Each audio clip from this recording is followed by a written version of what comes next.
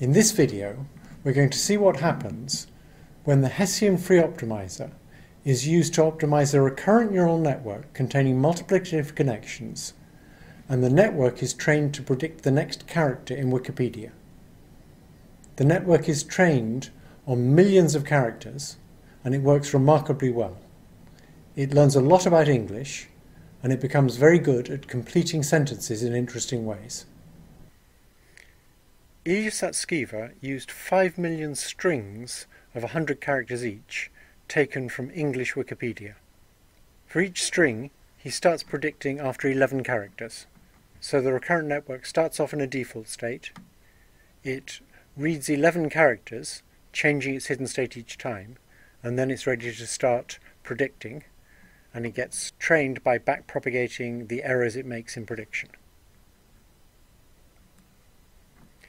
He used the Hessian free optimizer, and it took about a month on a very fast GPU board to get a really good model.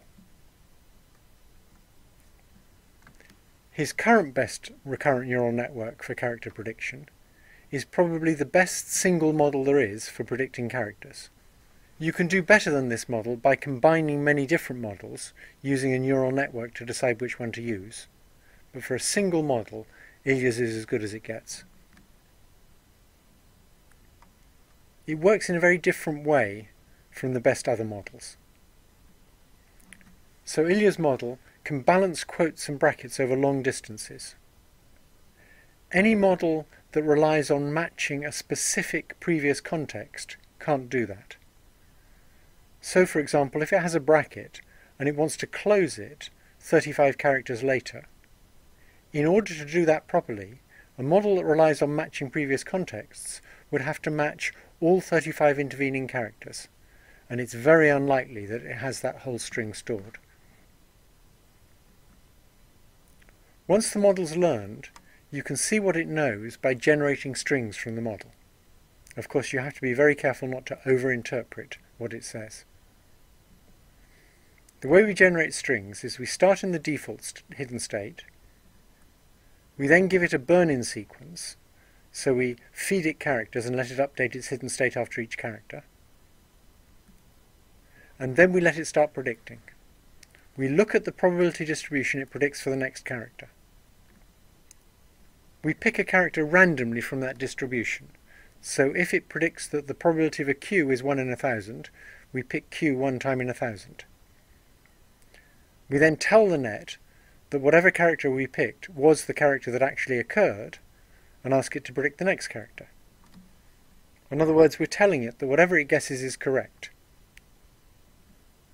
We let it continue to pick characters until we've got as many as we want, and then we look at the strings it produces to see what it knows. So here's an example of a string produced by Ilyus's network after some burn-in.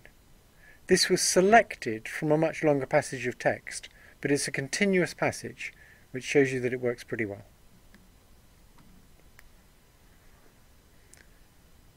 You'll notice that it has weird semantic associations. So, Opus Paul at Rome. No person would ever say that, but we understand that Opus and Paul and Rome are all highly interconnected. You'll notice it doesn't really have any long-range thematic structure. It pretty much changes topic after each full stop.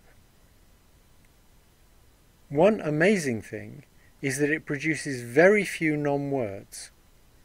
What that means is that even though it's predicting probabilities of characters, as soon as you've got enough characters so there's only one way to complete it as an English word, it will predict the next character almost perfectly.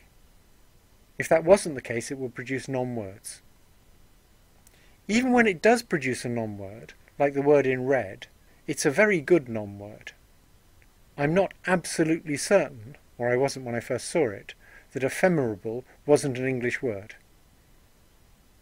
You'll also notice it's produced a closing bracket without an opening one. So it doesn't always balance brackets, it just does it quite frequently. You'll also notice at the end that it's produced an opening quote and then a closing quote much later. That's consistent behaviour on its part. It really did produce that closing quote because it had an open quote earlier on. If you look at this text, you can see there's a lot of good local syntax. So little strings of 3 or 4 words look perfectly reasonable. There's also lots of semantic knowledge. So one thing we could do is we could test the model by giving it carefully designed strings to see what it knows. So I tried giving it a non-word. The word thrunge, T-H-R-U-N-G-E, is not an English word, but most English speakers, when they see that word, would expect it to be a verb because of its form. So I gave it opening contexts in which that might be a verb to see what character was most likely to come next. So if you give it Sheila Thrunge and ask for the next character, the most frequent one is an S, which suggests that it knows that Sheila is singular, just from reading Wikipedia. If you give it People Thrunge, the most frequent next character is a space, not an S, which suggests that it knows that people is plural. I then tried giving it a list of names.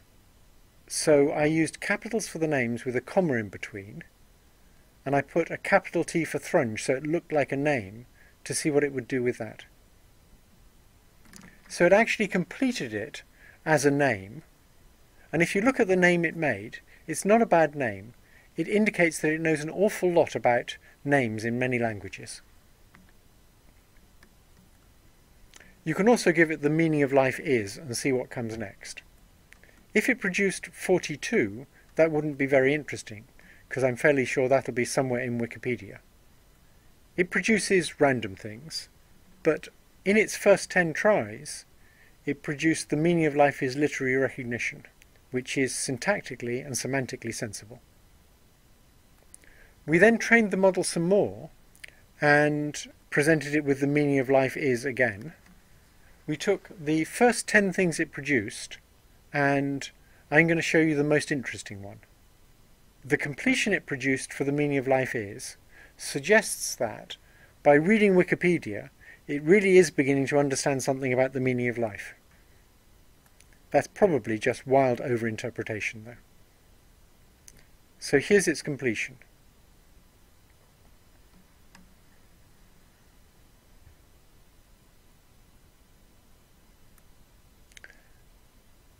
So what does the model know after it's read all these characters of Wikipedia?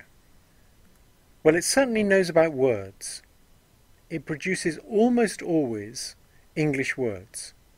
It will produce strings of initials, typically in capitals. It can produce numbers and dates and things like that. But it doesn't produce non-words very often. It produces them extremely rarely, and when it does produce them, they're typically very plausible non-words. It also knows a lot about proper names, like Thrungelini del Rey. It knows about dates and numbers, and the context in which they occur. It's good at balancing quotes and brackets, and in fact it can actually count brackets. If you give it no opening brackets, it's very unlikely to produce a closing bracket. If you give it one opening bracket, it's quite likely to produce a closing bracket in the next 20 characters or so. If you give it 2 opening brackets, it'll produce a closing bracket very quickly.